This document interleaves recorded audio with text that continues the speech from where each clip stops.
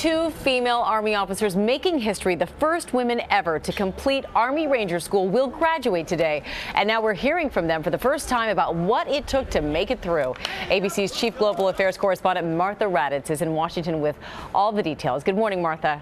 Good morning, Amy. Not only did they make it through the grueling Ranger course, which tests strength, mental toughness, and leadership, they also won over initially skeptical male counterparts who now call them physical studs.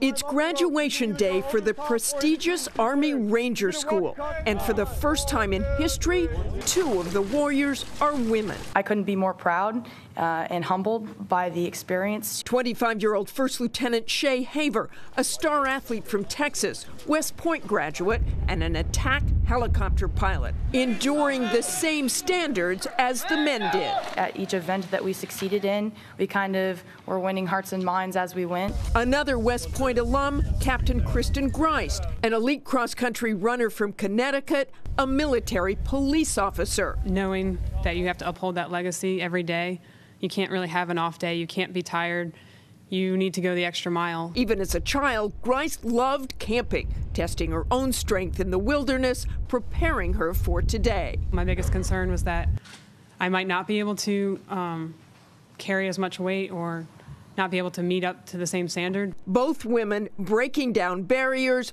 opening the way, and shattering skepticism. Will you go to war with this Ranger? And would you share a foxhole with this Ranger every single time?